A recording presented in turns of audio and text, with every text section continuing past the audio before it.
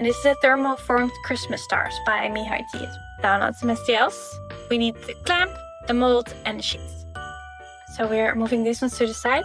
This is the star of the show. Haha, do you get it? Then remove all of the top and bottom layers. Set them to 0. Triangles. Oh, I like this one. And then maybe increase a little bit.